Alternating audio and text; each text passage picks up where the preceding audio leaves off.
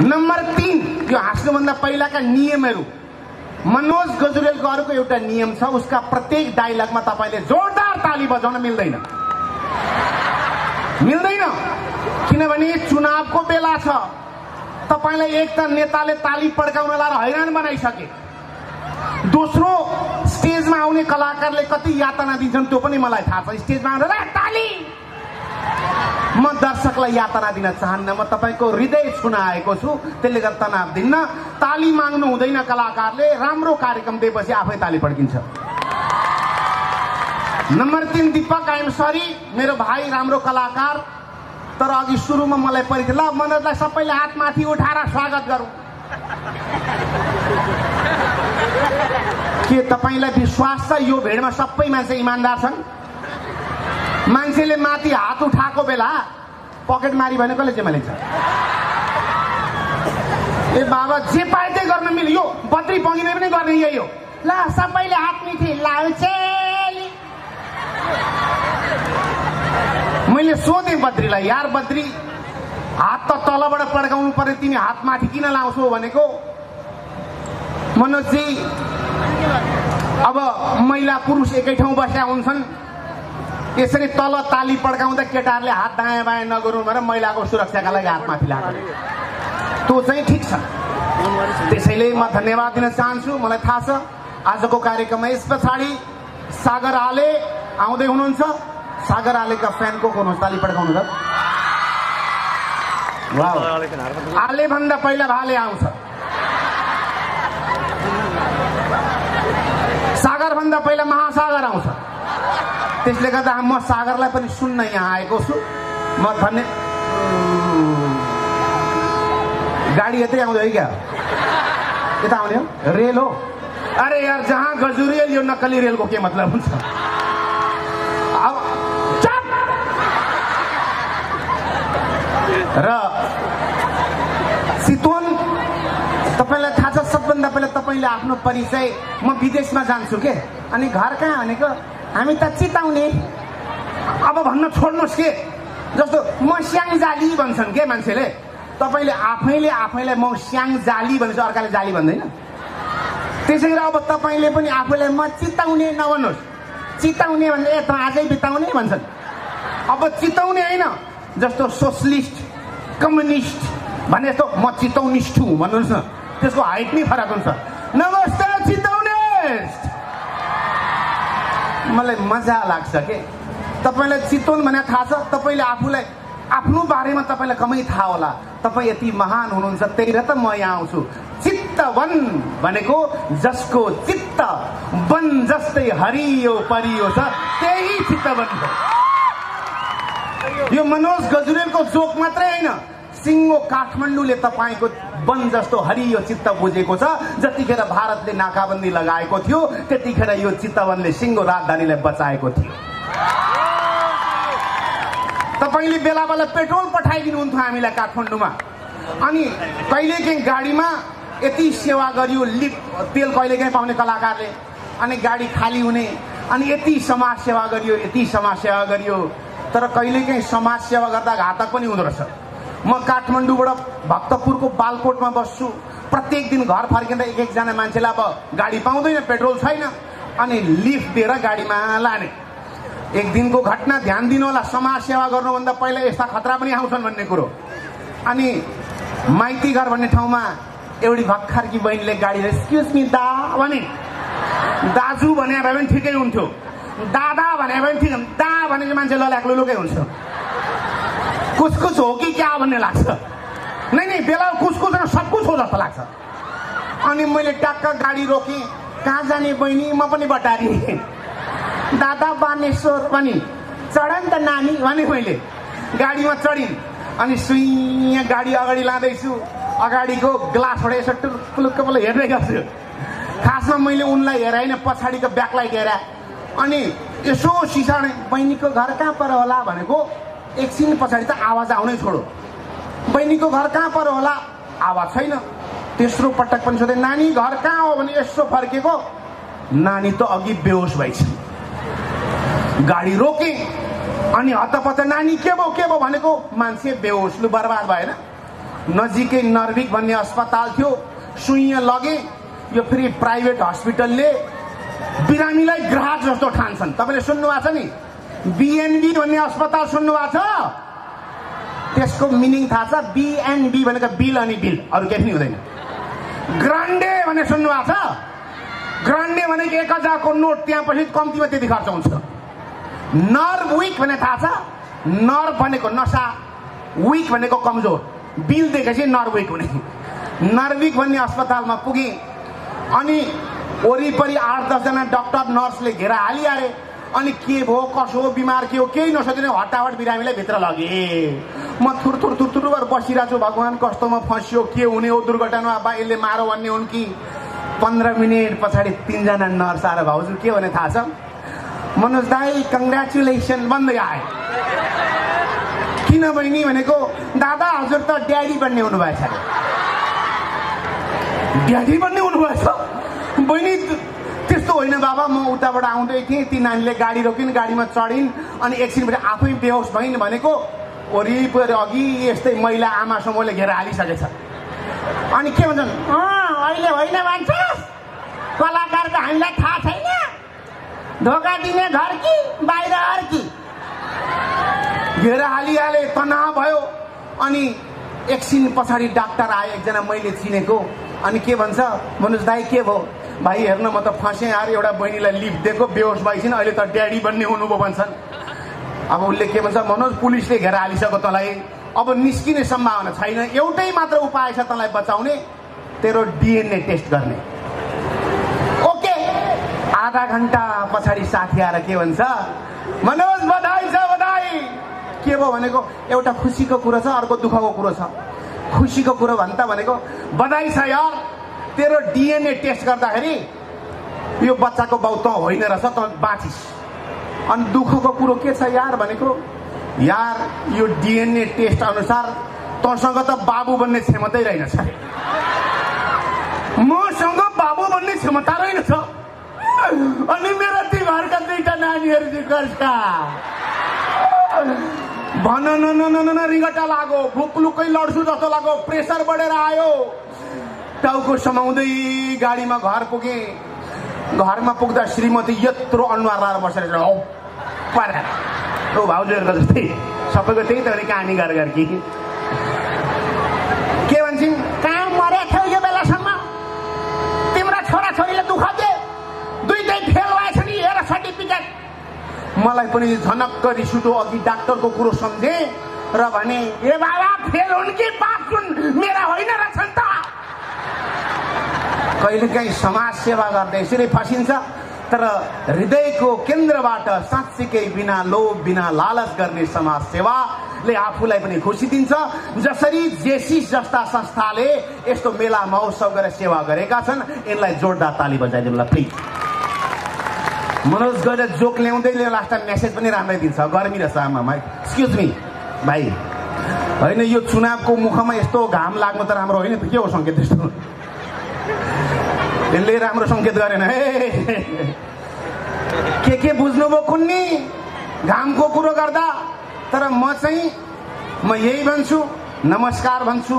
जो पाप्या फुल्ला टसिटेले राम राम सेवारो जोरले आदङ्बे आदङ्ग बासे सत श्री अकाल बिस्मिल्लाहिर रहमानिर रहिम र सबैलाई एकैपटक भन्न चाहन्छु जय नेपाल। बजेन, थाहा भयो। जय नेपाल भन्दा पिटिके ताली बजेन। यो तालीले भोट हाल्ने होइन, जित्न चाहिँ कसले जित्छ मलाई थाहा छैन। मान्छे झुक्किन्छन् कि जब म जय नेपाल भन्छु, कसैले ठान्छन् यो मोरो पनि काङ्ग्रेस रहेछ। फेरि भन्छु जय नेपाल भनौ, पुलिसले पनि त्यही भन्छ नि त, ए यो मोरो पुलिसमा काम गर्दो रहेछ।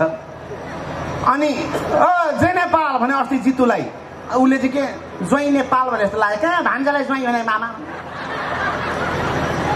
यो घाम, यो रुख, यो जय नेपाल, यो लाल सलाम, यी परका कुरा हुन्।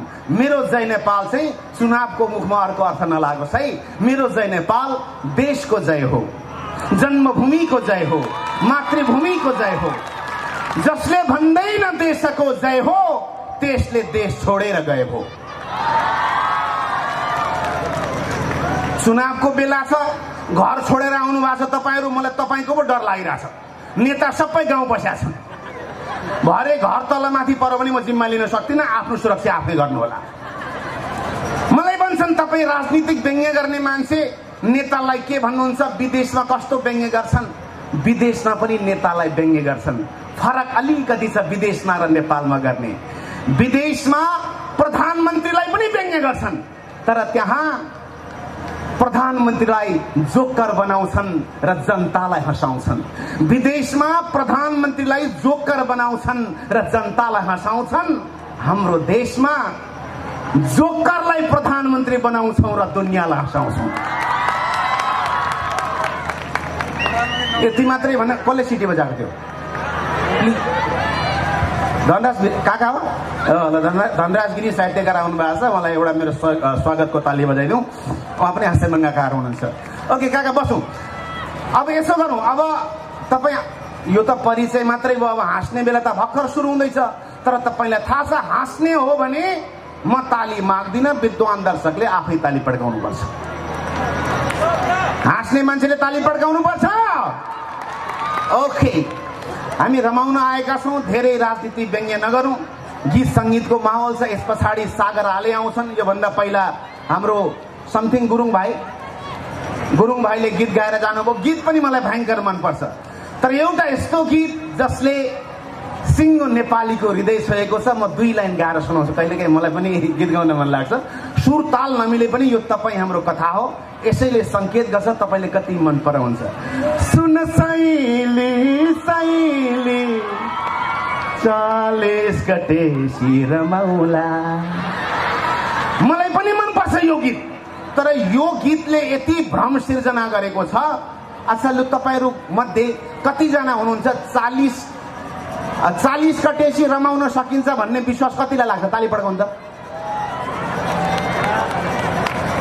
अब विश्वास गर्नुहुन्छ? अब 20 नकट्दै रमाउन थालिसक्नुभएका कति हुनुहुन्छ? ताली पड्काउनु त। देख्नुभयो? अब गीतको पछाडि लागेर अब 40 वर्ष नकुर्नुहोस्, किनभने 40 गतेसी रमाउँदैन भाइ। 40 गतेसी त समाउँछ मात्रै। फेरि केले समाउँछ भने गरे। मैले त ग्यास्ट्रिकले समाउँछ भने, सुगरले समाउँछ भने, प्रेसरले समाउँछ भने। हेर्नुहोस्, मलाई गीत मनपर्छ। यो फेरि मन नपर्ने होइन, मलाई मात्रै होइन। अस्ति सोलुखुम्बु गएको एकजना शेर्पा दाई यही 40 गतेसी भन्ने गीत शेर्पा लयमा गाउँदै हुनुहुन्थ्यो। साइले होए साइले सुन सुन होए साइले, साइलाले आज क्या भन्छ? जाउँ कतार जाउँ जाउँ जाउँ जाउँ। साइले होए साइले खोइ त ताली परदेशतिर मोजाउला। 40 गतेसी फर्काउला, परदेशतिर मोजाउला। 40 गतेसी फर्काउला। घरमा रहेछौ भने रमाउला, पहिला गएको भए समाउला। घरमा रहेछौ भने रमाउला, पहिला गएको भए समाउला। साइले होए। अझै कुर्नुहुन्छ रमाउन 40 वर्ष। अब साइलीको जवाब सुन्नुहोस् फेरि। साइला होए साइला, साइला होए साइला, थाप्लोमा नाम्लो बारियो, कान्छाको जालमा पारियो। थाप्लोमा नाम्लो बारियो, कान्छाको जालमा पारियो। 40 गतेसी सक्दैन, त्यही भएर अहिले गारियो। साइला होए साइला, सुन सुन होए साइला। म आज तपाईँलाई रमाउने तरिका सिकाउन आएको छु। 40 गतेसी होइन, किनभने रमाउन त हाम्रा अघि भने 20 नकाटेका बच्चाहरूलाई थाहा छ। कतिजना हुनुहुन्छ यहाँ? सिक्नुहोस् बच्चाहरूबाट रमाउने कहिले भनेर। हाम्रो समाजमा रमाउनका लागि 17 वर्षदेखि सुरु गर्छन् केटाकेटीहरू। जब पुग्छ 17 ल पर्छ खतरा। Am I right? जब पुग्छ 17 लप्पर छ खतरा, जब पुग्छ 18 बाजा बजाउने हतार, जब पुग्छ 19 सिन्दुर पोते झुन्ड्याइस, जब पुग्छ 20 यत्रो छोरो 20। अब हेर्नुहोस् रमाउने तरिका। 21 वर्ष पुगेपछि के हुन्छ फेरि? छोरो छोरी सानो बच्चा छ अनि पत्नी छोडेर केटो झोला बोकेर विदेशतिर लाग्छ। सुन सैली सैली 40 गते शिरमौला। 21 वर्ष भएपछि के हुन्छ? श्रीमती नेपालमा, श्रीमान विदेशमा, अनि प्रत्येक बेलुका श्रीमतीले फोन गर्छ रुँदै, पाइन खबर पाइन खबर, खबर नआए नि साइलाउ पठाउ डलर। त्यहाँ पनि प्रेम हुँदैन नानी, डलर मात्रै हुन्छ। जब पुग्छ 23 वर्ष भएपछि पति र पत्नीको बीचमा एउटा शत्रु आइलाग्छ, फेसबुक भन्ने। पतिको अर्कैसँग च्याटिङ चल्न थाल्छ, टाक टाक, पत्नीको अर्कैसँग टाक टाक। यो कुरो 25 वर्ष भएपछि पत्नीले थाहा पाउँछिन्। पत्नीले टक्क पत्तालाई बुढालाई अब धम्की, अघि पाइन खबर भन्थे नि, अब त पुरै धम्की। सुन साइला बोल्दैछु साइली साइली, सुन साइला बोल्दैछु साइली साइली, मलाई घरमा थन्क्याएर घुमाउँछस् रे माइली, मलाई घरमा थन्क्याएर घुमाउँछस् रे माइली। दियोमा तेल बाती हुरुरु हुरुरु, मनी कान्छो च्यापेर मोज गरिरहेको छु खुरु। प्लिज, यो हाँस्ने कुरो मात्रै नै, यो विज्ञान हो समाजको। रमाउन 40 वर्ष नपुर्नु होला। यो फेसबुक सबभन्दा खतरा भएर आएको छ परिवार बीचमा। फेसबुक जस्तो अविश्वसनीय सञ्चार माध्यम अहिलेसम्म संसारमा मैले देखा छैन। म स्वयं 3 महिनासम्म रेखा थापासँग च्याट गरेर बसेँ। जब 4थो महिनामा भाइबरमा फोटो हेरेको बजियाको नाम रेखबहादुर थापा भन्ने केटो रहेछ। यो भन्दा खतरा के भो? आजकल फेसबुकले हाम्रा भाषा बिगार्यो। एकजना भाउजू कहाँ गए, भाउजू फेसबुकमा झुन्डे कि उनको अंग्रेजी सुन्नु के भन्छन्। बच्चो रोइरहेछ, भाउजू बच्चालाई के भएको भनेर सोधेको, इङ्ग्लिस हेर्नुहोस् फेसबुकले बिगारेको। बाबु हेरिसु न के भो 3 दिनदेखि इड्दैन, स्लिप्ता पनि स्लिप्दैन, खाली 24 घण्टा विपे गर्छ बाबु। यहाँ धेरै महिला दिदी बहिनी देखिरहेको छु। म जहाँ जाँदा पनि उहाँहरूले एउटा कम्प्लेन गर्नुहुन्छ, मनोजजी, मनोज बाबु, मनोज भाइ, मनोज देवर, मनोज भन्छन् है। उहाँहरूले के भन्नुहुन्छ? मनोजजी, यो हँसाउने मान्छेले खालि महिलालाई मात्रै किन उडाउँछन्? उडाउने विषय कि केटाहरू छन् कि छैनन्, किन महिलालाई मात्रै हेपेका? सायद तपाईँको मनमा यो चित्त दुखाइ छ होला हो। अब आउनुहोस्, यस्ता जोकहरू युट्युबमा जति पाउनुहुन्छ जसले अनुहार हँसाओस्, तर हृदय हँसाउने जोक कहिले काहीँ मात्रै सुन्न पाइन्छ। जहाँ मनोज गजुरेल हुन्छ त्यहाँ तपाईँको हृदय छुने जोक लिएर आउँछ। सबै कलाकार त्यस्ता हुँदैनन्। म प्रत्येक दिदी बहिनीको अनुहारमा म मेरै आमा देख्छु, मेरै बहिनी देख्छु, मेरै फुपू देख्छु, मेरै सानीमा देख्छु, मेरै पत्नी चाहिँ देख्दिनँ म। किनभने मन पराउने 1000 भेटिन्छन्। हेर्नुहोस् त नानीहरू +2 का, तर नानी अङ्कलाई नेगेटिभ नसोच है बेटा। मन पराउने 1000 भेटिन्छन्, जुनी काट्ने एउटै हुन्छ। जति रुवाओस्, धरधरी रुवाओस्, आफ्नो स्वास्नी आफ्नै हुन्छ। बस म यही अनुरोध गर्छु, दिदी बहिनीले आफ्नो लोक नै आफ्नै हुन्छ, भित्र मनन गरिदिउँ। ओके, आजकल महिला दिदी बहिनीहरूको यति लोड छ। म तपाईँको अनुहारमा यही देख्छु कि तिमी छोरी हौ कसैकी, बुहारी हौ कसै, तिमी पनि हुन्छौ भोलि, नगर। तिमी छोरी हौ कसैकी, बुहारी हौ कसैकी, कर्मचारी हौ, श्रीमती हौ, तिम्रा 1000वटा रूप छन्। हामीले त लोग्ने भएर गजबका जुङ्गामा ताउलाएर बस्दै मात्रै पुग्छ। तिमी छोरी, बुहारी, श्रीमती, तिम्रा रूप कति कति, सबै रूपको बोझ बोक्छौ सिंगै धरती जति। संसारमा नारी नै हुन् सबैभन्दा माथि। सबैभन्दा माथि नारी। मेरो पनि त्यस्तै छ, मेरो पनि कानमा चढा टाउमा तबला बजाउँछ। हेर्नुहोस्, हाम्रा भाउजू, हाम्रो परिवारमा यति धेरै लोड छ, उनीहरू यति धेरै काम छ। पतिले पत्नीलाई कुनै प्रश्न सोध्यो भने आजकलका पत्नीले डाइरेक्ट जवाफै दिँदैनन्। प्रश्न सोध्यो भने प्रश्नै गरिदिन्छन्। जस्तो मेरो घरमा पनि हुन्छ कहिलेकाहीँ, के अरे नानीलाई स्कुल पुर्याउने बेला भयो, कपाल कोरी कि कोरिनु त पनि मम्मीले हेर्नु पर्यो नि त। अनि टिफिन हाले कि हालिन, दाँत माझे कि माझिन, बिचरा सबै पत्नीले भ्याउनुपर्छ। तर बिचरा सबै कुरा हतारमा भन्दाखेरि उल्टो सुन्दो रहेछ। अनि काइयो माग्नु पर्ने, अनि दाँत माझेको नमाजेको सोध्नु पर्ने, अनि एकैपल्ट भनिदिने के, नानी, हजुर मामु, काइयोले दाँत माझिस,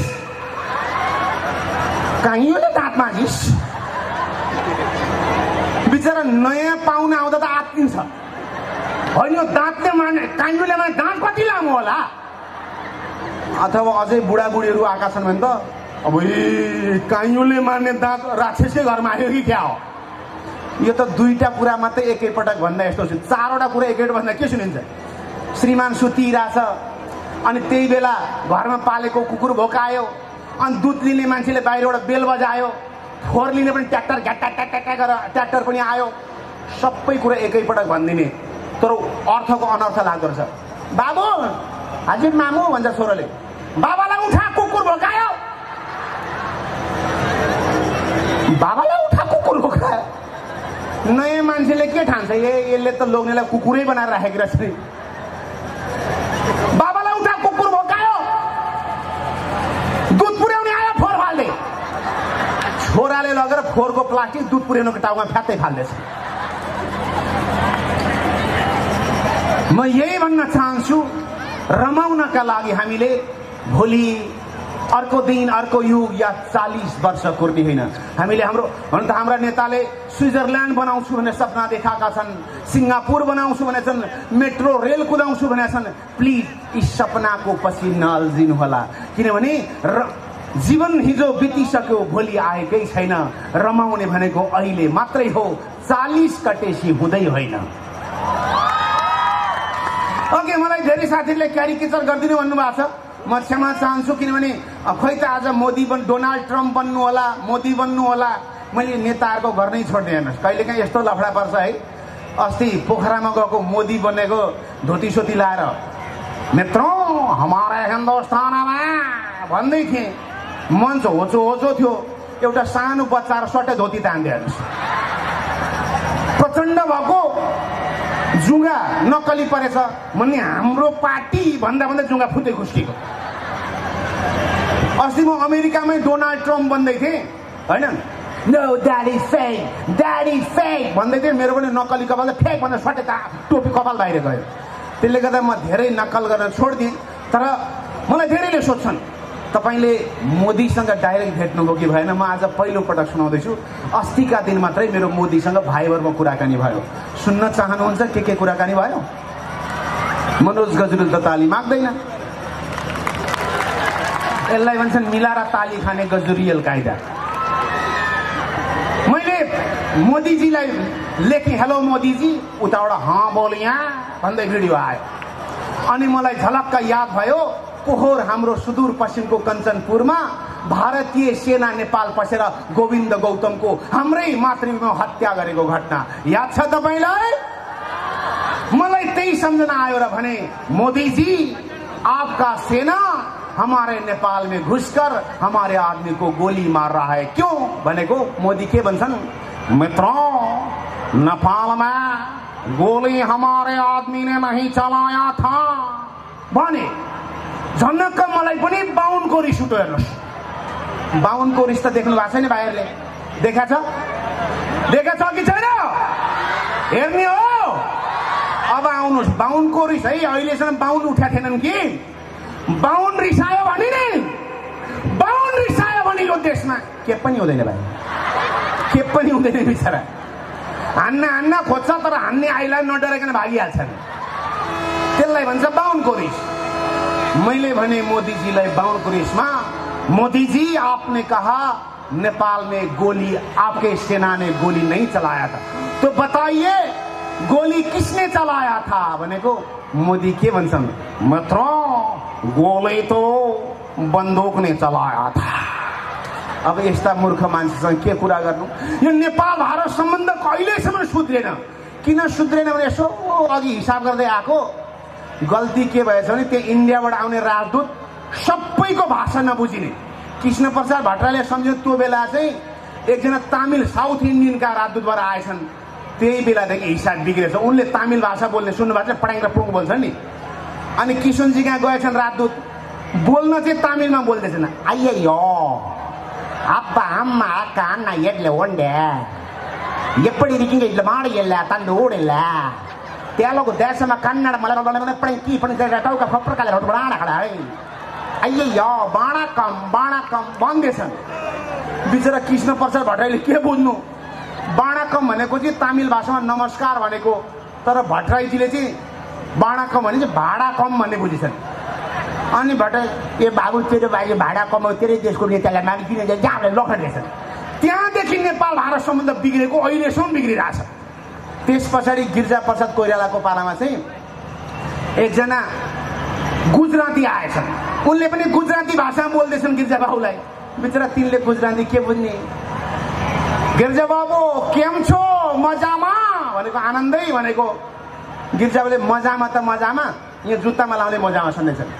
मजामा होइन, मजाभित्र जुत्तामा। त्यहाँदेखि राजदूत बिच्केछन्। फेरि मनमन माधव नेपाल प्रधानमन्त्री भएको बेला एउटा बङ्गाली चाहिँ राजदूतबाट आएछन्। फेरि उनले पनि बङ्गालीमा बोल्दैछन्। उडी बाबा बारी कोথায় আসে পাহাড়ে কেটাকে শিকার করতে যাইবো, পাহাড়ে কেটাকে শিকার করতে যাইবো, কালু একটা বাঘ মারে 1000 টাকা পাইবো। বাড়ি কোথায় আসে? ভালো আসে প্রধানমন্ত্রীজি। কমন আসে কি আসে भन्दैछन्। माधव नेपाल जो आशे भने चाहिँ त चाहिँ आश गरेर बस्ने आशे भने जस्तो लागेछ। म आशे हैन, सारा बङ्गाली आशे, इन्डियन आशे, त्यही आशे, त्यहाँबाट फर्काइदिएछ। अब अहिले पनि खतरा छ है स्थिति, ध्यान दिनु होला। अहिले भारत नेपाल सम्बन्ध राम्रो नठान्नु होला। अहिले त पन्जाबी आछन् राजदूतबाट। अब उनले पनि हाम्रा नेता कहाँ गएर पन्जाबीमा बोल्दै भने के होला। मनजीत सिंह पुरी सरदारजी हो बल्ले बल्ले तिनी टुई गर केपी ओली कहाँ जान्छन् पन्जाबीमा।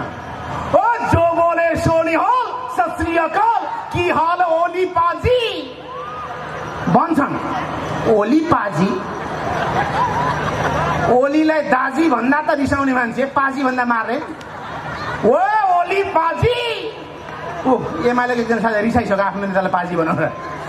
अब ओलीको प्रतिक्रिया के भन्छ।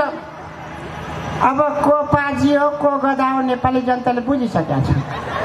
धेरै यो भारत। फेरि तिनी सरदारजी प्रचण्डकोमा जान्छन्। ओ जो बोले सोनी हल वाहे गुरुदी जी खालसा वाहे गुरुदी जी फतेह की हाल प्रचण्ड पाजी ओ बल्ले बल्ले भन्लान्। प्रचण्डले चाहिँ बल्ले बल्ले नबुझेर मने हामीले न भलिबल खेल्छौँ न फुटबल खेल्छौँ न क्रिकेट खेल्छौँ, उल्टै हामी मने कहिले चाइनाको बल भयौँ कहिले इन्डियाको बल भयौँ। त्यसैले हामी बल खेल्न पनि खेल्दैनौँ, बल पनि दिन सक्दैन, तपाईँ जानुहोस्। फेरि सरदारजी जालान् देउबाजीकोमा। ओ प्रधानमन्त्रीजी की हाल जो बोले सोनी हाल सत श्री अकाल तू सिगरेट हो भन्लान्। तू सिगरेट हो भनेको तिमी महान छौ भनेको। देउबाजीले चाहिँ तू सिगरेट हो भने तू सिगरेट हो भन्ने सम्झिन्छन्। ए बाबा भन्दाखेरि यो बच्चा राजदूतको बुद्धि किन नपाए है बाबा। हिजोदेखि सिगरेट खान पर बर्बाद भइरहेछ। आजले लुकाइकर बल फरक भइरहेको कहाँ सिगरेट लिएर लखडेर भए है। म यही भन्न चाहन्छु। हुन्छ ताली पड्काए हुन्छ, मनोरञ्जन पाउने गर्छ। म यही भन्न चाहन्छु अहिले 3 बजेको जहाज छ। म तपाईँको हृदयमा भएको नेपालीपन, नेपाली माटो, नेपाली आत्मसम्मानलाई, नेपाली कलालाई दिनुभएको सम्मानको लागि धन्यवाद दिन्छु। चुनाव मुखैमा आएको छ, हाम्रालाई होइन राम्रालाई जिताउँ मैले यति भन्न पाउँछु। र त्यसलाई जिताउँ कि जसले नेपाल जोडोस्। अब जातको आधारमा फुटाउने, राजनीतिको आधारमा फुटाउने, क्षेत्रीयताको आधारमा